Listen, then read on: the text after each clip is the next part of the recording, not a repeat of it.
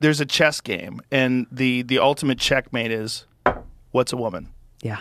I mean, when you're coming to with wokeness and you can identify as a woman, you get to use the female restroom. Like, okay, but what is it? Yeah. What's a woman? You know, can a man get pregnant? Yes. Okay, well, what is it? Can a biological male get pregnant? And then people panic and they start people that identify as a woman are capable of being pregnant, and people that identify as a male are capable of also being pregnant. Like, what are you saying? Yeah. Say, if you identify as a woman, what are you identifying as? Like, that's the documentary, the Matt Walsh documentary. Exactly. Which is fucking amazing. And also amazing that no one's reviewing it. Mm-hmm. No one's reviewing it. That documentary is fantastic because Matt Walsh and you can only get it on the Daily Wire, I think, which is unfortunate, but I get it. You know, I get it. The Daily Wire produced it. They want people to sign up, and they're creating this alternative platform for content. But that documentary is so good because Matt Walsh simply asks questions, and he does it deadpan. Yep. And it's amazing watching these people just like twist reality into some weird fucking contortionist knot. It's like, what are you saying? What is a woman? What does it mean? Yeah, it's so revealing. You know, you're marching for women's rights, but what does that mean? So if I decide I'm a woman and I go out, you're marching for me? I'm a woman now. Right. You could just say it? Yeah. Like, we can't have that. That doesn't make sense. And it doesn't mean you can't have trans people. It doesn't mean that. Yeah. You can most certainly... And it doesn't mean you're against. Yes.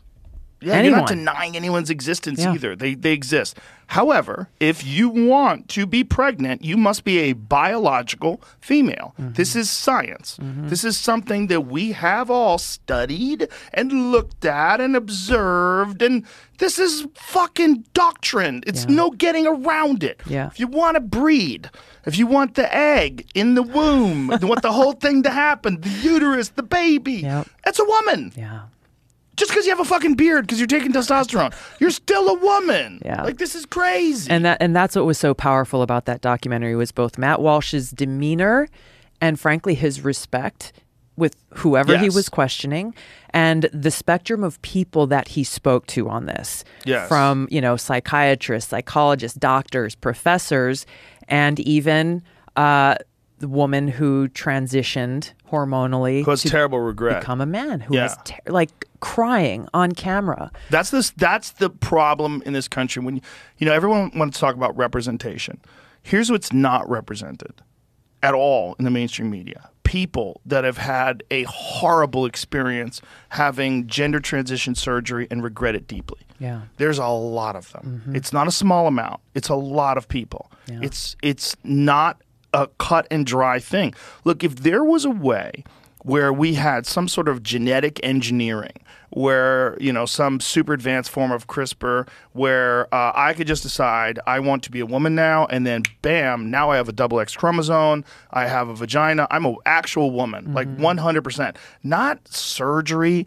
And here's the other thing, it's like, if you're saying that you identify as a woman, you're a woman, okay, why do you have to get an operation then? Right.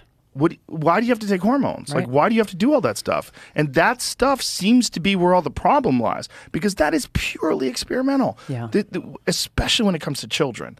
Like, we're now finding, when they're talking about hormone blockers, they were saying hormone blockers are reversible and there's no side effects.